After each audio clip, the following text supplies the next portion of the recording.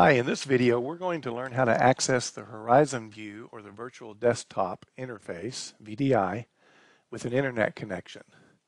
Basically what this means is any of your personal devices, you're going to be able to access your desktop at Tulsa Tech from anywhere with an internet connection. And so this is what we're going to do. Let me go over this document first, kind of step by step, give an overview.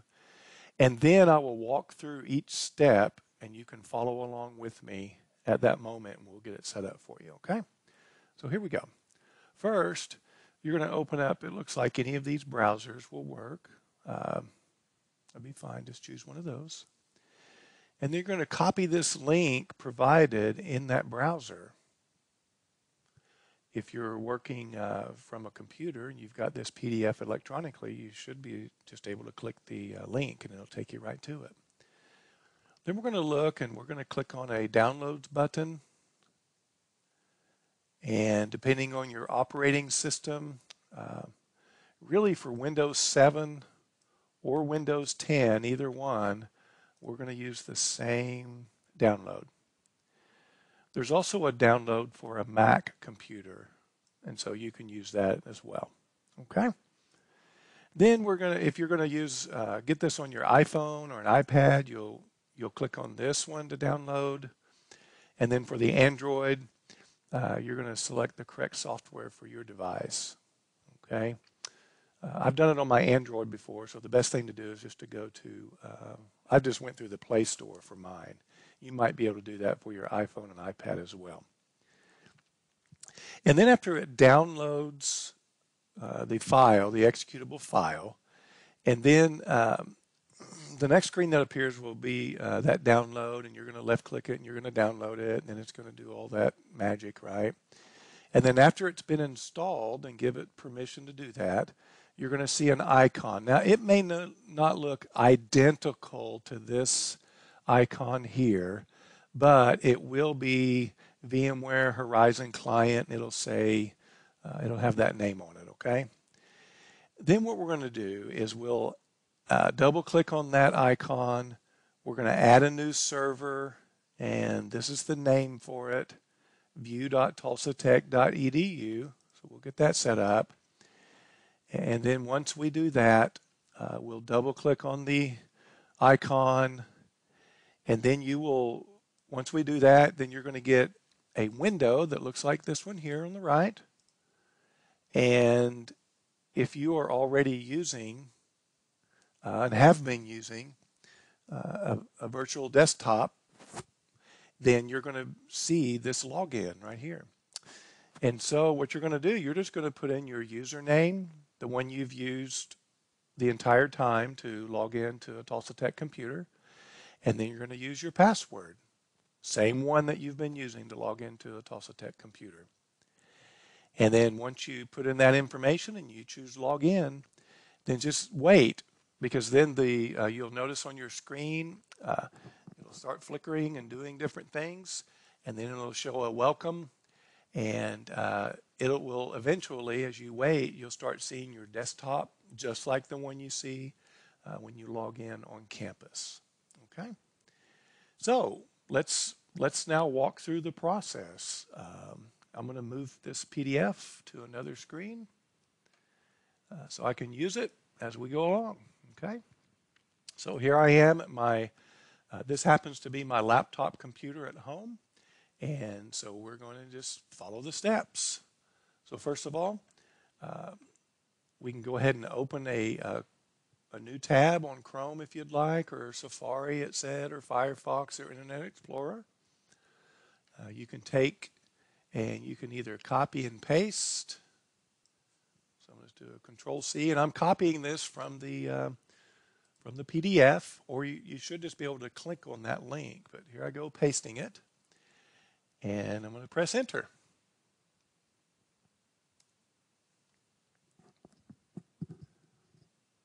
Should take you to this screen, download VMware Horizon Clients. Scroll down a little bit. Now here's the list we're talking about. We were looking at VMware Horizon Client for Windows, VMware Horizon Client for Mac. Here's one for the iPhone operating system right here, and then here's one for Android.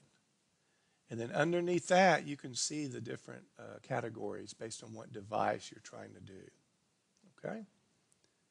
So just take a look. But the one we want to use for Windows, either Windows 7 or Windows 10.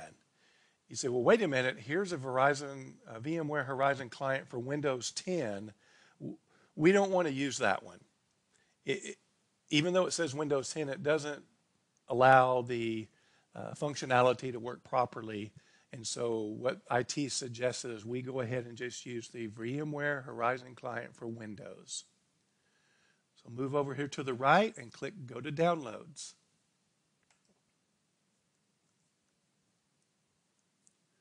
Takes you to the next screen, Product Downloads for Windows. Then you'll see this big blue button with white letters that says Download. So let's do that. Save it wherever you'd like to. Find a place on your computer, wherever you'd like to put it. Okay? And hit Save.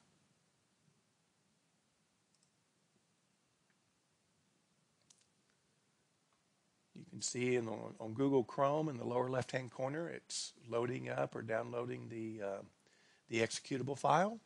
If you're using another system, whether it be Firefox or Safari or Internet Explorer, it may be in a different location. But whatever you're familiar with, find that. And then we're going to just click on it to execute it. Then you want to give permission for your device to download the client.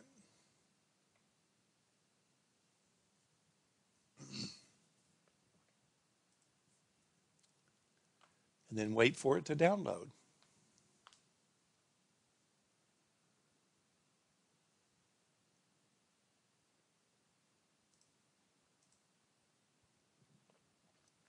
Now it should put a desktop icon on your computer desktop. If you're using a Mac, it may be in a different location, but you're going to be more familiar with that than I am because I don't have a Mac, or I've never downloaded this on a Mac. But just be sure to find where it downloaded and place your icon. But for Windows, it should put a shortcut on your desktop. Okay? All right, next.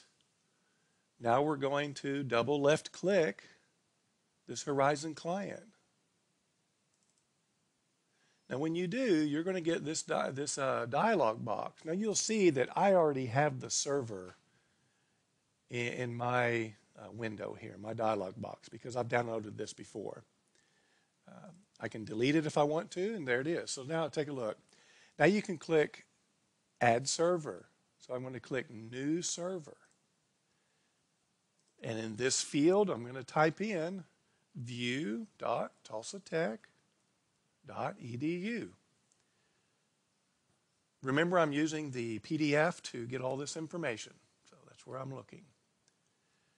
I'm going to choose Connect. And now here you can see the login. I'm going to type in my credentials that I use every day to log in to a Tulsa Tech computer. So you do the same if you've gotten this far. Ready? And then my password. And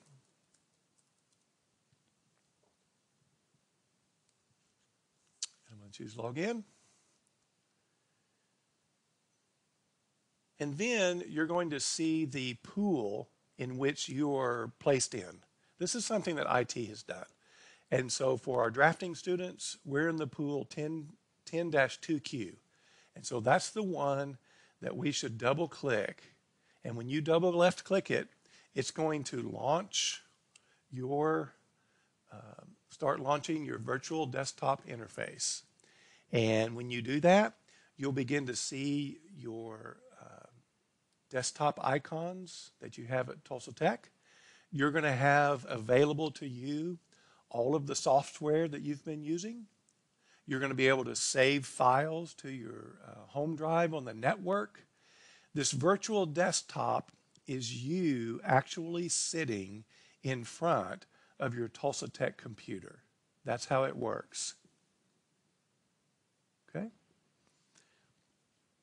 And so let's look at this PDF again as we scroll down to more. And so I've taken you through all the way through to where we've logged in with our credentials. And then the next step, of course, would be to log into your pool by double-clicking it. A couple of items to note. When you're done, always log off when you're finished using the VMware Horizon client. If you just close the application, you will remain logged in, and this will slow the system down. So just like you would at school, go ahead and you'll click the Windows button, and you'll click either shut down or you'll click sign out to end your Horizon client session. That'll be very helpful. And so also on the notes it says the most common fix if something is not working correctly or is not showing up on your desktop is to log off and log back in. Now one thing I would add to this would be once you log off, give it about 3 to 5 minutes before you log back in. Even though we instantly log off on our computer, the server is still taking a couple of minutes to completely log off. So don't get too fast on that. Wait 3 to 5 minutes before logging back on. The next thing it says is that your virtual desktop is actually located on a server at the district service center, and that's what I just mentioned. Okay? And so you have the same access regardless of where you are.